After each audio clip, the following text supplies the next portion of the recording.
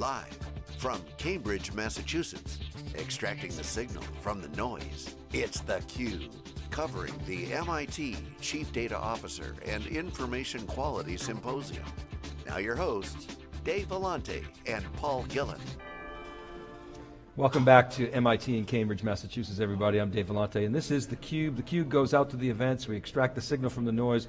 We've been in partnership with MIT, now this is our third year at the MITIQ Chief Data Officer Conference. It's our pleasure now to have Murthy Mathiprakasam here. He's with Informatica, expert in what's going on in that world of ETL, governance, data transformation. Murthy, welcome to theCUBE, it's good to see you. Thank you for having me. So we just had Michael Stonebreaker on, who was basically throwing cold water on virtually everything that your industry has done, multi-billion-dollar industry, governance, ETL, it's all BS. How do you respond to that? Well, actually, I think a lot of what he said makes a lot of sense. I mean, the reality is there are growing data sets. The data sets are more distributed throughout the enterprise. And so this is the reality of where data is going. It's not all about having one single place with super duper amounts of control. What I would say is that there's balance, and that's what we're seeing the most successful enterprises do. On one hand, you want to acknowledge that you want to have autonomy and freedom, self-service. These are all movements that I think are inevitable, and that all of our data platforms are going to eventually evolve to fulfilling. But the reality is you also don't want data chaos. You don't just want data all over the place. I mean, one of the key themes at this event here is security and governance. So if you're a financial services company, you're a retail company, you're any company that's got sensitive data, you don't just want data floating all over the place that's completely ungoverned and insecure. And so the key is balancing the agility of IT, the autonomy of business analysts with the fundamental enterprise needs of security and governance. And that's what modern data management platforms are starting to do. I think it's right on. I mean, it's always been a balancing act. It's fun to have sort of, just take one side, Republicans and Democrats, and just make that argument. But the reality is there are a lot of new projects being spun up. That's right. In the so-called big data space. And many of them, if not most of them, are being funded by lines of business who could care less about governance and security and compliance, because it just gets in the way of selling. But then it exposes you down the road. So somebody's got to be responsible for the information asset and liability management. And that's right. Kind of where you guys come in. So how are you helping customers manage that balance? Absolutely. Well, so a very simple way to do this, things like data masking. So we offer data masking natively in Hadoop. So you can actually, before you hand the data off to those business analysts to go off and do whatever they need to go do, just mask the data, just so that they don't have access to the raw, sensitive information. Simple things like that, and these are very, very agile products, so it's very simple to do. A central IT team can do that. They're not doing this long and complicated process that, I think as was portrayed before. There's these simple processes that can just help ensure some protection, basic, simple security governance principles. That actually enables greater autonomy, because now IT can trust the business to having the right data without any of these, risks of a lawsuit or any other kind of compliance failure. So from a product standpoint, you've got the platform, it's very successful, it's mature, and then the market, all of a sudden Hadoop comes along and everything gets distributed, you're shipping, code, 5 megabytes of code to petabytes of data. That's right. How do you architecturally evolve that product so that it's not a pure bolt-on, so that its performance is maintained, so that its resiliency and recoverability are still there? Absolutely. Well, so Informatica's platform already runs on Hadoop. So for over 3 years, we've actually had our entire data integration, data quality, data governance portfolio. A version of that now runs directly in Hadoop. So we can now take advantage of all of those features that you're talking about as far as scalability, performance that Hadoop offers. Now, but the enterprises can still get all the best-of-breed functionality from Informatica at the same time.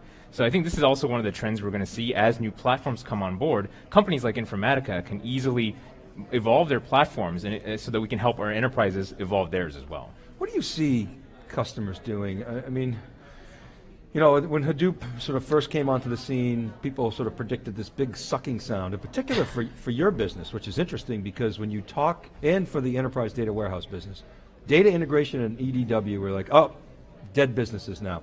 What's happened is, when you talk to practitioners, those are the two most important aspects of their big data initiatives. That's right. So what do you see happening? It's not replacing one with the other, it's sort of a coexistence, which many have talked about. Mike Olson has said this all the time. It's not cannibalizing, it's sort of incremental.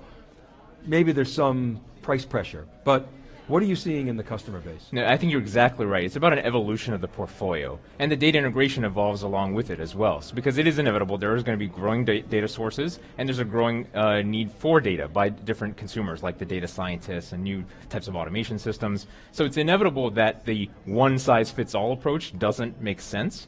But that just means that the CDOs out there are going to have a diverse portfolio of different platforms, and now they just need a different kind of fabric that ties all of this together. And that fabric is way more agile and enables more agility for the enterprise itself. So it's just a matter of evolution of the platform layer, evolution of the fabric that kind of ties all this together and ensures all of that data curation that we've been talking about here as well happens in a way that is very agile, very, very nimble, and very quickly. How do you see initiatives like Spark changing what's happening with Hadoop, with the data sources, with the pace of data ingestion, and how does that affect what you guys are doing?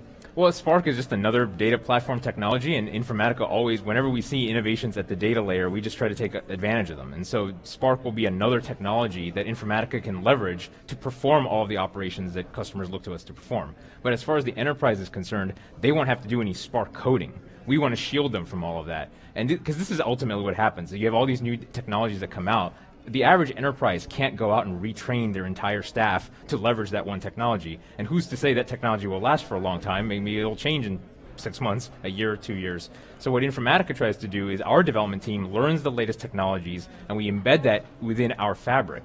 So if you're an enterprise that's been using Informatica 10 years ago, the same mappings and the same processes you built simply poured over, and under the hood, we've done all the integration for you as far as these new technologies. So whether that's MapReduce, whether it's Yarn, whether it's Spark, and I'm sure 6 months from now or a year from now it'll be something else. That's a really good point. I mean, you talk to the people coming out of Google, now they say, oh yeah, MapReduce, that's ancient, and Spark, well yeah, been there, done that, oh you should see what's happening now, and now, of course, Spark just hitting the market.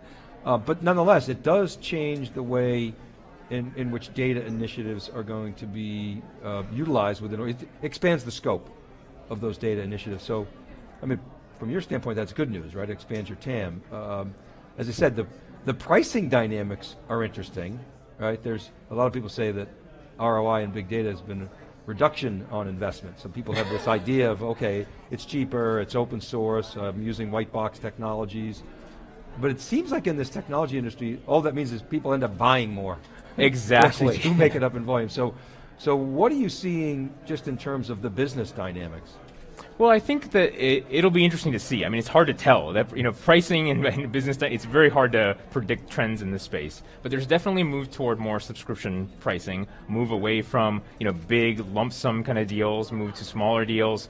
Try a project out, maybe on a small scale, and then expand. So this is definitely one of the patterns that we're seeing, where products where we're seeing people who will start with maybe a smaller deployment of a product. Once they get one project going, they can see the value of it, then they can expand that project and then keep going. And I think the nature of Hadoop and some of these new platforms actually sort of enables that as well. So I think the business impact might be that instead of you having these big lump sum deals, you'll just see things be a little more smoothed out, which frankly is a win for a vendor as well as for the customer. Now what about this event? What are you guys doing here? What's it been like for you? What's the discussion going on? I think it's a great event for us because a lot of the things that we do are focused on data management issues. It's about data integration, it's about data quality, it's about data governance, it's about security. And these are the issues that I think that keep CDOs up at night. And so a CDO is less interested in the technology of how it's done and more around the business requirements of, how do I actually deliver great data to all of the consumers inside of my organization. And that's what Informatica has always been about. We just never had a CDO as a target persona to go actually have that conversation with. So now I think with the emerging role of data in the enterprise and the CDO as the steward of that function, Informatica just has a new person for us to go talk to. What are you seeing in terms of that role and its evolution? I mean, 2 years ago, the number was, I think, single digits, maybe 7, 8, 9% of organizations had a CDO. Obviously the concentration in financial services, healthcare, and government was higher. Are you seeing that take hold now in mainstream? Is a persona you're going after? Maybe talk about that a little bit. Absolutely. I think it's definitely, it's still early days. It's taking off, but I find that it's not consistent across organizations. So in some places, it's still an extension of IT. In some areas, it's more of an extension of the business. At the exact intersection of, where does the business side of data management and the technical side of data management come together, I think is something that every enterprise is still trying to figure out, and maybe there never will be one single model. I think every industry looks at data slightly differently. The heavily governed industries have to put a lot more focus around security, governance, and things like that. There's other organizations where agility plays a greater part, and so depending on the industry, maybe the role will also be slightly different. But it's exciting times because I think ultimately it talks about the value of data, and that's what Informatica has always been about. And I think there's just more exciting things that can happen here. So what should we be looking for? Let's see, Informatica World was this spring. You guys obviously have a cadence. Kind of let's talk roadmap a little bit. What should we be looking for from Informatica over the next, say, 12 to 18 months? What are you going to be working on? There's a lot of innovation that kind of goes along this theme of what we call data intelligence. So one of the unique things that we do, because we can see all of the data that people are processing through our fabric, we can actually look at the data and make inferences about what kind of data it is. And then we can use that to build specific functionality on top of our products. So we have this product called Secure at Source, which is a fantastic example of this. Secure at Source looks at data streams and it identifies where there are potentially sensitive data sets. So if you've got credit card number somewhere or other kind of personally identifiable information, especially in the world of big data, where you're just ingesting so much data, you can't have armies of people just sitting there looking at it to figure out, oh, is this bad or good? So we have technology that looks at the data and will surface in just a nice graphical board that says, hey, you've got some data sitting in this area of your environment. It looks kind of sensitive. You might want to go check it out. So it's just like a heat map, and it's just a very, very simple way that we can help enterprises actually get better understanding of their data. And I think this theme of leveraging greater understanding in intelligent ways is something you'll continue to see in future products as well. Excellent. Well, Murthy, thanks very much for coming to theCUBE. It's great that you could come on in and give us your perspectives on the business, Informatica, and really appreciate your time. Absolutely, thank you. All right, keep right there, everybody. We'll be back with our next guest right after this. This is theCUBE. We're live from MITIQ in Cambridge, Massachusetts. We'll be right back.